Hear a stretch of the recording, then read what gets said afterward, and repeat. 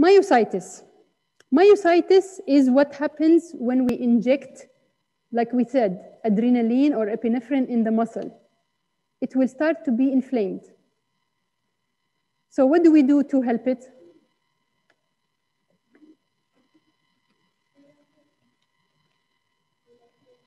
No, that's different than muscle tension.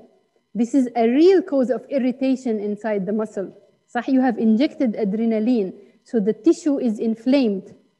If you take a section of the area here, you will see, والله my pointer تعب.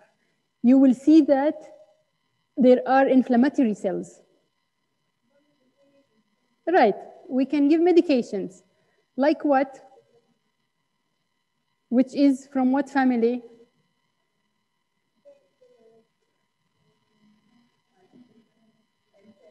NSAIDs, exactly. Painkillers are either NSAIDs or centrally acting, like, oh, that's high. Like paracetamol. What's the difference between paracetamol and ibuprofen?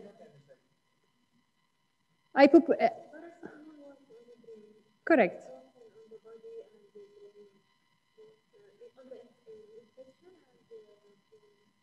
Correct. So paracetamol is not anti-inflammatory. It's analgesic. Analgesic يعني reduce the pain only. But here we have inflammation. So we want to give anti-inflammatory. So we give NSAIDs, which is what? It has a huge family. Ibuprofen, naproxen, Voltaren, Voltafax, all of these NSAIDs, huge group. But always start simple with ibuprofen. So to go back to this episode, doctor, since you gave me the injection, I had pain. What is the protocol to treat? Take ibuprofen. How much per day? 3 times a day. How many? 400 or 600. What is the difference between giving 400 versus 600?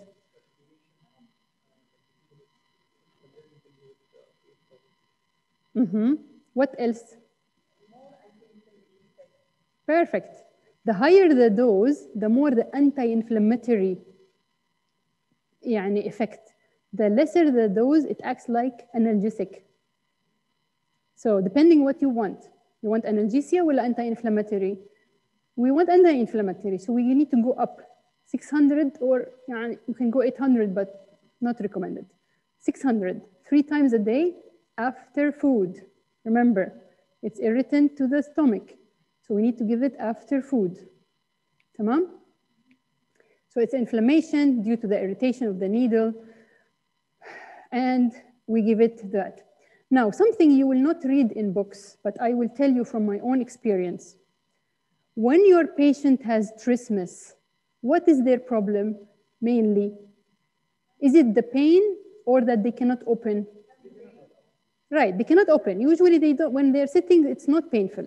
Only when they attempt to open. صح?